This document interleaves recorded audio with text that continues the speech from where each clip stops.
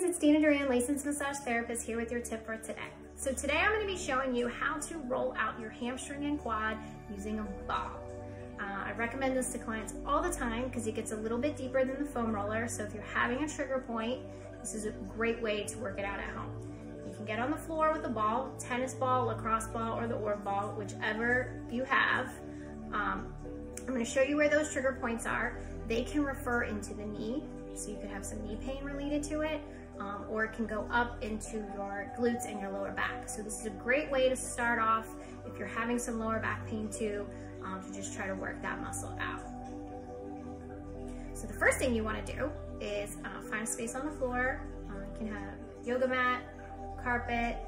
The harder the surface, the more pressure it's going to put into that muscle. So you do need to take in consideration what your flooring is. All right, so now that we've found our spot on the floor, we're gonna take that ball, we're gonna go right under into the hamstring. It's gonna be maybe like 4 to 3 inches from the knee, and it's gonna be kind of on the side. So right in there. I'm gonna put my body leg against it. I can start off like the foam roller, just kind of moving back and forth. Go side to side. I like to get it in place and then move foot back and forth like this. You will feel when you find those tight trigger point areas. So I'm gonna go a little bit, the full length of the muscle, and I can feel the tenderness as I get closer to the knee where that trigger point is. So then I'm gonna go back and forth with it in that area. Again, just having fun, exploring it, seeing, you know, what happens when I move my leg with it pinned. Rolling it side to side, back and forth. Now we can kind of come onto our side with it. This is intense. So if you have tender IT bands, you might not want to do this, but wow. Okay, so I found a trigger point in my hamstring. It's referring into my knee. Nice deep breath.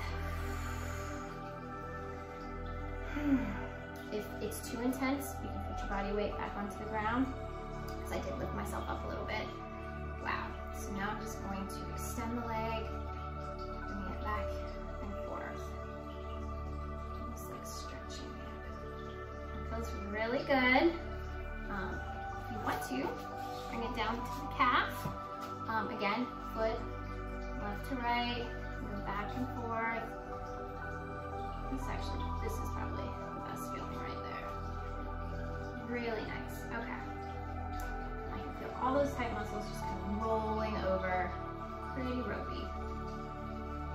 All right, so now we go into the quad muscle.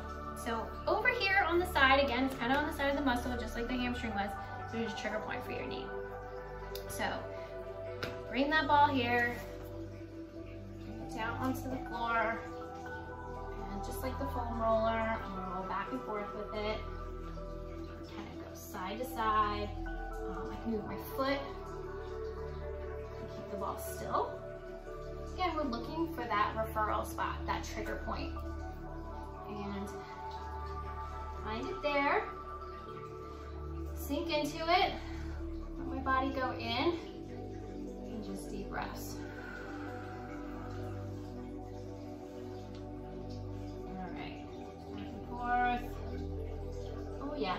Big tight muscles just kind of rolling over.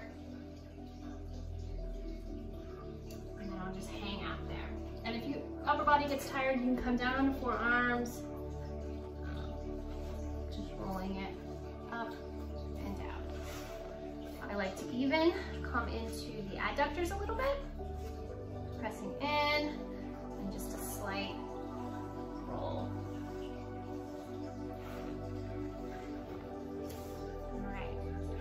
So those are all the muscles of our upper leg.